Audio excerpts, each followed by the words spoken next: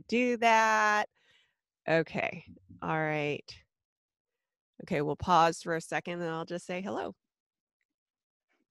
Hi, Angeline. Thank you so much for being here with me on the 6%. Hello, thank you for having me. I'm really excited to talk to you today because I think I'm going to learn so much talking to you. I am basically completely uninformed about your field, but I do know that it is very male dominated. There are very few women that work as, for kind of more of a generic term as mechanics. So there's so much more nuance to that and you're going to tell us about it, but Mhm. there just aren't a lot of women in this field and I'm pretty sure there are some women out there who are curious and want to get into the field and just kind of don't know where to start or they're intimidated. So I thank you for being on because I think it's going to help a lot of women. Oh, I'm really excited. There's definitely a lot of women who either don't know how to get started or are struggling to continue their careers. So hopefully this will help them out.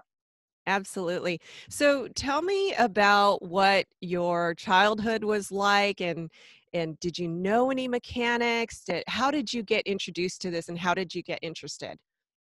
So I didn't grow up with any mechanics, no one in my family. I didn't really even learn that I wanted to do this until I was about 17. I was a 16 or 17. I was a junior in high school and I went to a drifting event in Vegas with my friends and I just couldn't get enough of it. I was up against the fence. I wanted to know everything about every one of those vehicles that day, which is kind of impossible.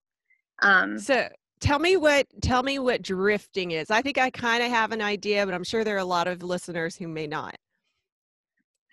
Kind of hard to explain. It's kind of an automotive sport where yeah, that's really hard to explain.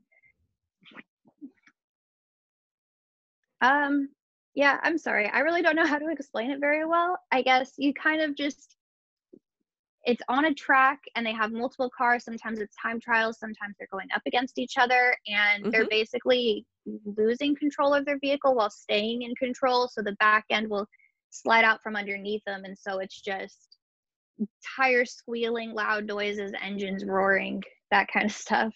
I could see how you would be like, "Wow."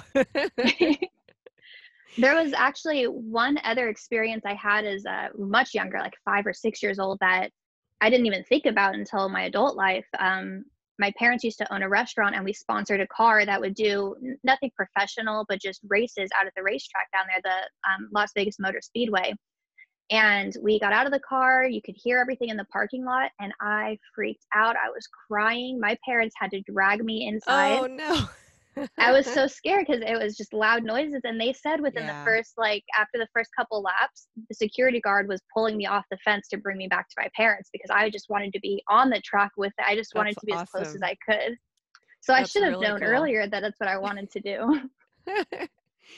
And so who were your influences growing up? Um, I didn't really have any for the most part towards automotive Mhm. until high school when I started to get into it. And then I had my high school shop teacher actually, who was the first person that was supportive. He really pushed me. And then we had a hot rod club that we would work with. And one of the main leaders of the group, he was also really encouraging and he would give me jobs. And it didn't matter that I was a girl. Hey, do this. And then I would just do it. Whereas a Mhm. lot of times they didn't want to trust me with that stuff, just not sure. They just didn't know what I could do and if I was even serious about it. So those were probably my two biggest influences right off, like right away. Now, I'm sure you, just like I have, when people go, "Hey, what kind of a career are you gonna go into?" Like when I was in medicine and I said, "Well, I'm gonna go into orthopedic surgery," you get people who go, yeah, that's not really a field for women. That's not a good field for women, or there aren't a lot of women who do that, and like even more mean things that are said. So, Hmm. what did people say to you when you said, "I'm going into mechanics"? No, no was probably the biggest response. For the first people I told that I really wanted to do it was my parents. And Mhm. I remember the conversation perfectly. I said, I think I want to go to school for this. I really think that I want to turn this into a career. And my dad said, no, this is a hobby. This is not a career. You're not doing it. Oh, wow. They're much more supportive now. That that not supporting didn't last very long as soon as they kind of saw how happy it made me. Yeah. But yeah, I definitely get a lot. Even today, people, I tell them what I do and they're like, oh no, I would never guess that. There's no way. So Right. it was very discouraging. I think part of, it's interesting, and I wanted to talk a little bit about kind of bias and even the unconscious or inherent bias that just exists in our society, and even us as women are victim to it, right? Because you'll see somebody and Mhm. you're like, huh, that person doesn't look like an X, Y, or Z, even though I myself am in one of those male dominated fields. It's like I would succumb to that too. And I think that it seems like it's a really big task to make that kind of a cultural shift where people stop to think that this is what a mechanic looks like and this is what an orthopedic surgeon looks like. And so you must have encountered that as well. Oh, constantly. Even now, I recently was working in the field and I showed up to a customer's house to work on their generator. And first thing out of the guy's mouth is, oh, I was waiting for a man. It's, well, this is what you're getting, sir. Sorry. Right. Right. And I think that, many times they'll make a comment like that and they're just speaking out loud. And I would hope that oftentimes they go, huh, well, you're a woman. Okay, well, do the job. But then I'm sure there are times when people are like, yeah, no, I can't have a woman doing this. Have you had that experience? Oh, man. Yes. Um, when I first started at this branch that I'm at now, I had many times I would talk to the customers because I'm the only person that's in the shop that does my specific job. And so supervisors and other technicians are not super familiar with it. So there's a lot of times where I would actually have to face the customer, which technicians usually don't do. And I Hmm. would have to explain to a customer, this is what's going on. This is how I found it. And I would explain it multiple times. And no, that's not it. There's no way. I did this for years. I'm a mechanical engineer, all kinds of stuff. And then as Yeah. soon as my boss, who's never been a mechanic, who's never had any technical abilities, comes in and he tells them the exact same thing, and all of a sudden they're like, that makes sense. Yeah. So that's hard. That's hard and that's frustrating. And that you still deal with that on a day-to-day basis, right? Oh yeah, constantly. Yeah. It's more common that customers won't listen to what I tell them. They don't want to hear what I have to say. But How, there are still customers that are supportive. how do you handle that? And how do you manage that both externally and internally? Externally, I just got to keep smiling, and if they don't want to listen to me, they'll listen to someone. And internally, I know what I can do. I'm very confident in my skills, and if they want it repaired by the best, they're going to bring it to me and I'm going to fix it. And Hmm. simple as that. If you don't want it done by me, that's fine, but I can promise better quality work, and I'm going to be confident in my skills, and I'll be able to put something out that I'm proud of and that the customer will also accept. They'll be proud of it too. How do you not get angry and how do you not let that overtake you and take away the joy of what you do at work?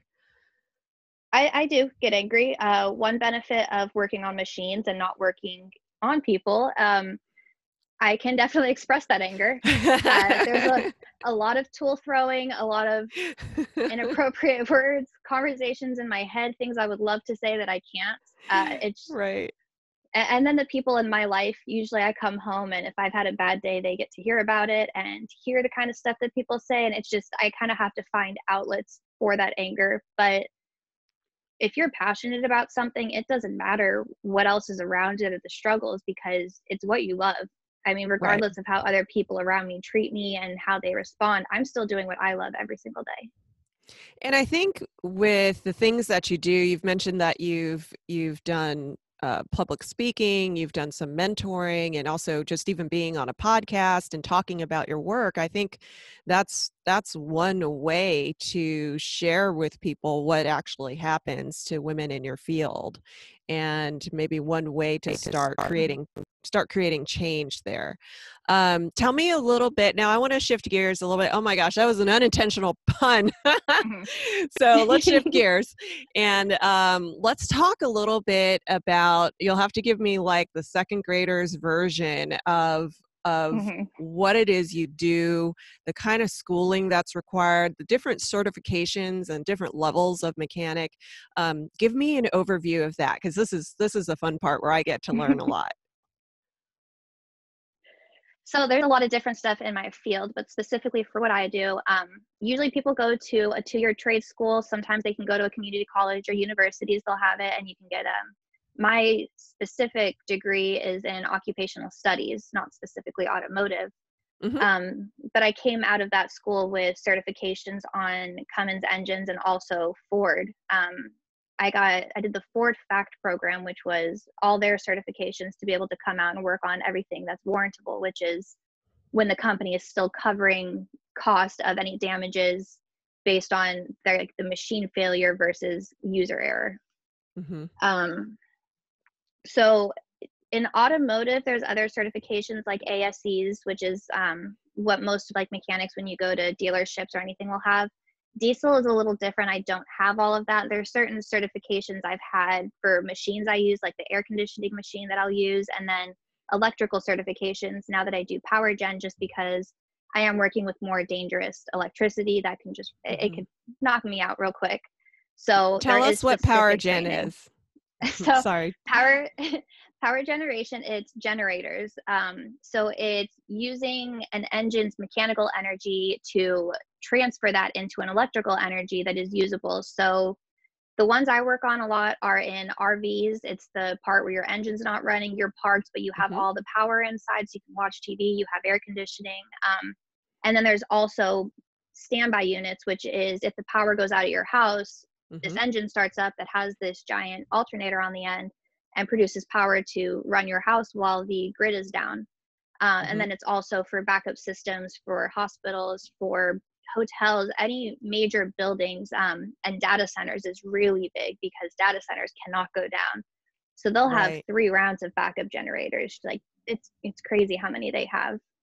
Right. And Um, you think about with the various natural disasters, man-made disasters, whatever that can mhm. happen, and our reliance on having an electrical source, ranging from industries like the hospital systems, such as you mentioned, to even just in our own home. And we're so reliant on that. This is a really crucial piece of equipment.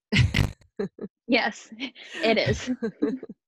Absolutely. So tell me about the different levels of certification. So we have different tech levels.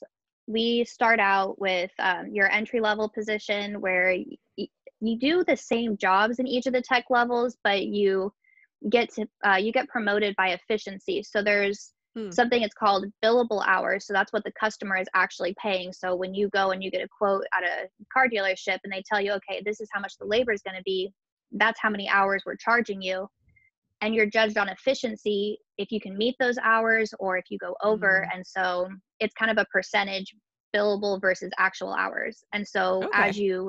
as you get better, you start to be able to beat SRT, which is standard repair times, which is determined by the company. And so that's how you kind of get promoted, as well as getting more certifications specifically for certain engines or certain generators. It's all training that's provided by the company as well. Ah, okay. So that's eye-opening. So, like, for example, but me as just somebody who owns a regular consumer auto, when I Mhm. take that into, say, like my dealership, they may say, okay, it takes 4 hours to do whatever, and they may charge everybody 4 hours, but they may have a technician that would take 6 hours or a technician that might only Mhm. take two. Is that what you're Yeah, talking about? absolutely. And Gotcha. in Okay. the automotive side, they do flat rate, which means Mm-hmm. that the technician is only getting paid based on the hours that are charged to the customer. I'm lucky in the diesel industry. Ours, it's heavier equipment. It's a little bit different. Ours is all hourly, so I get paid regardless, but I'm still judged on how quickly I can get it done. Gotcha. So, was there ever a time when you were passed over for some kind of advancement or promotion or some opportunity? And you mentioned your experiences sometimes with customers and being a Hmm. woman, but what about from a more career level? Was there a time where you feel like you didn't get an opportunity just purely on the basis for being a woman? Absolutely. And this was before the company I'm at now. Uh, when I was still in school, I had applied for a lube tech position with an automotive company. This is before I switched to diesel.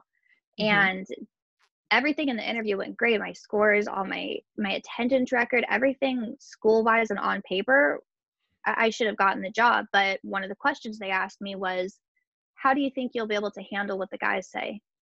And I told them I would stand up for myself. I would correct the behavior, and if it got something where it was just pure harassment, then I would take it over to management and HR, and I would bring those concerns up.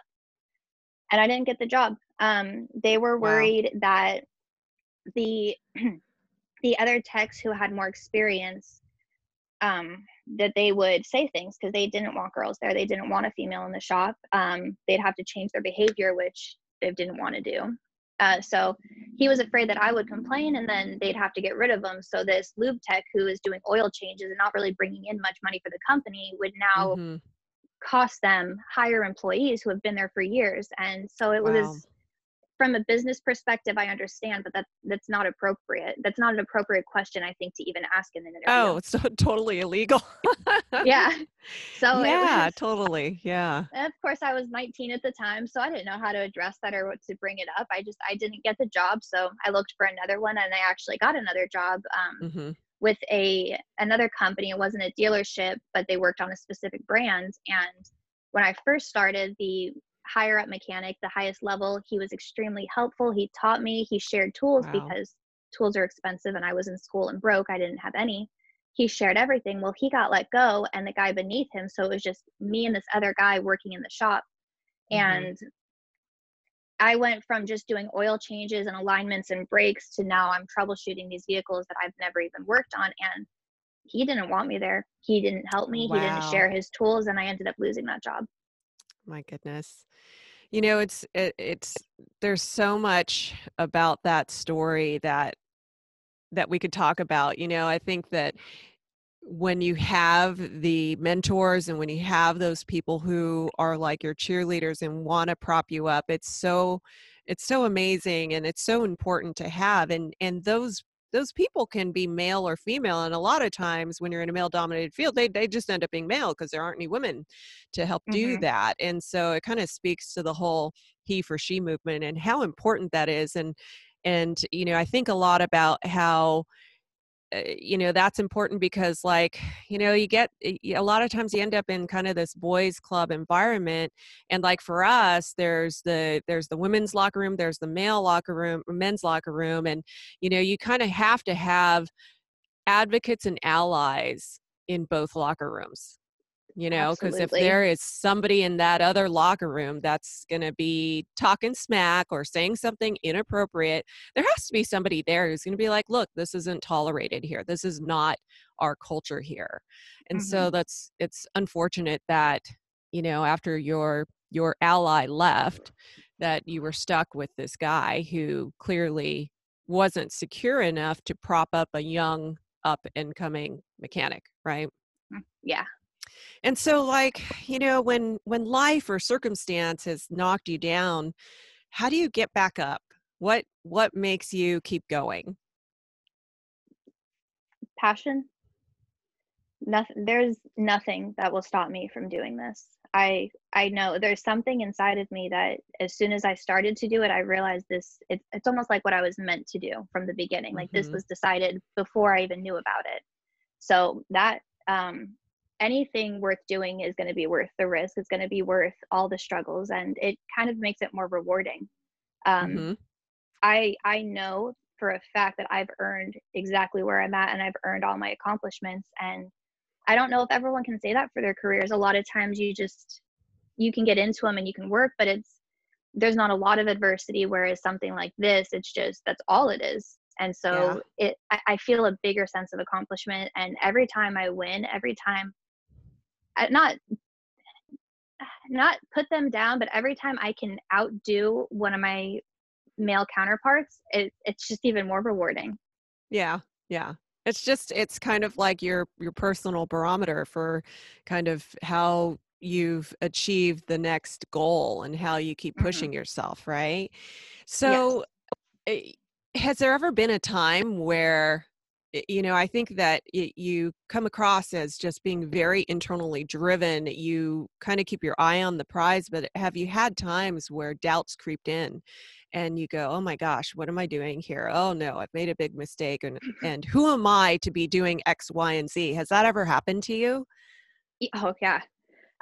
School was a big one.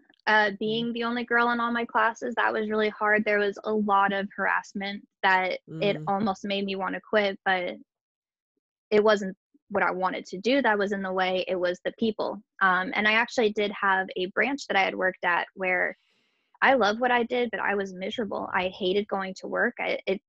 It almost didn't make it worth it. And I tried to change the culture and I couldn't. And so I relocated and I'm happier than ever where I'm at now. I'm supported and it's nice because I know that they can still hear my name. I know they see it. yeah, And so that's kind of nice to know that, it's hey guys, you didn't think I could do it, but all I needed was right. just I needed my fellow technicians out of my way so I could accomplish what I needed to. And Yeah. unfortunate that I had to leave where I was at, which was my home, but Hmm. it was worth it in the end. Yeah, it's it's a little bit of payback having your name out there and be like, "See what I can do," and Hmm. kinda your loss, right? Oh yeah, Yeah, absolutely. totally. So, we talked a little bit earlier about how you have mentored and you've spoken. Can you tell me a little bit about what you do in those arenas? Yeah, so I've had a couple different things I've done in high school. I gave a speech about being a female, and this was at a convention for aftermarket auto parts. And that was just kind of helping educate the people who are in that field like, hey, this is what girls who are coming in, these are our struggles, this is what's standing in our way because companies now have so many initiatives to hire females and they Mhm, don't understand why they can't, why there isn't any interest in this field. And so a lot of the talks I've done have been about that.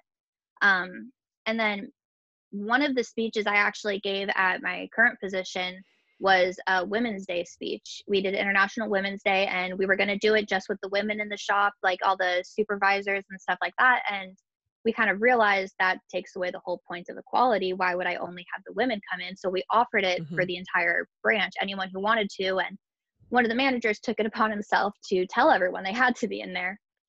Um, and that was actually really difficult because I had to be able to get their attention and still use it as an educational moment without coming off like I was complaining about stuff because Right. these mechanics, they're so not sensitive, but kind of to women's issues. Like they don't want to hear Mhm, about it. So I mhm. ended up doing an entire speech on female inventors, things that they use daily, things that have pushed the automotive field forward and how they were women, how women did it, and how there's a lot of inventions that women couldn't even take credit for because they weren't allowed to have patents because they had to have their husbands or their fathers sign for it. Yeah, And it's just that stuff is wild to me how the wives of some of these big companies have actually made products for these companies that the husband gets all the credit for. So I've been able to kind of show them that without getting on a soapbox and right, complaining about how hard it is. So right. that's kind of cool. I've been able to navigate ways to do it. And for the most part, everyone was very supportive except one person who walked out before it even started. He walked out.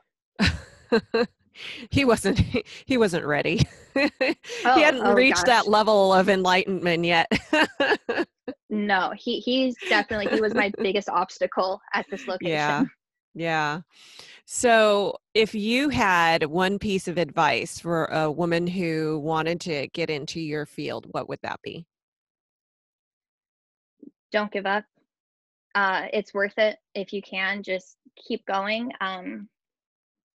A lot of women might not agree with this, but in a way you can't be sensitive, you can't take it personal, and especially with automotive, it is locker room talk all day long, Mhm. every day, and you can't change it. You can't change people. You can draw a line and you can try to educate them, but for the most part, just it's worth it. You just keep going and keep your head down and just do your work. Let your work speak for itself rather than trying to change everything all at once, because Yeah. it's going to take years.